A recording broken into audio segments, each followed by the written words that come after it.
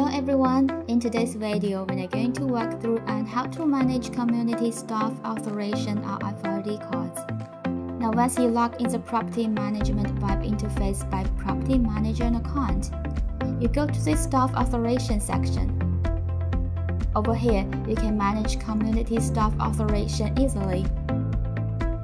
You can see all the community staff RFID cards information, and with this, you will be able to know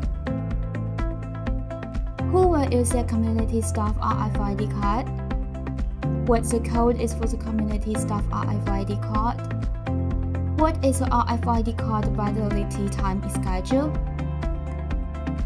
which device can be unlocked using the RFID card, when the key is created. You can also click the pen icon for more defining details about the RFID card, for example, the code and the validity time schedule. You can click the trash icon to delete the RFID card when it is no longer used. A community's community staff RFID cards can be so many. Sometimes you will have hard time finding out the RFID card that used to be checked. You can use search feature here to target the exact RFID card you're looking for.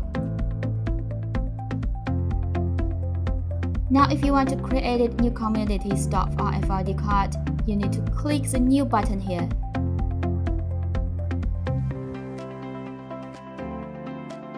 The first thing you need to do is to add the name for showing who will use the community staff RFID card, and what the code is for the community staff RFID card.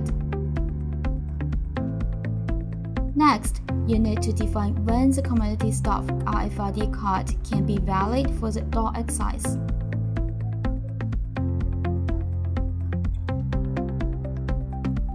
There are three modes. You can select Never if you want to configure the community staff RFID card to be valid by numbers of times. You can select Daily if you want to be community staff RFID card to be valid in a specific time during a day. Or you can even select Weekly if you want to configure the community staff RFID card on a specific day during a week.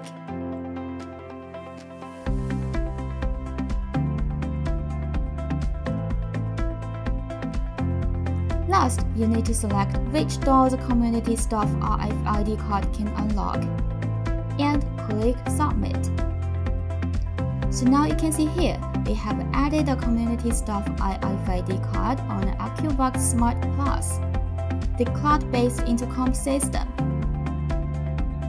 Alright, that's all about managing the community staff authorizations on property management web interface. If you have any question, you can email us using email address below. See you in next section.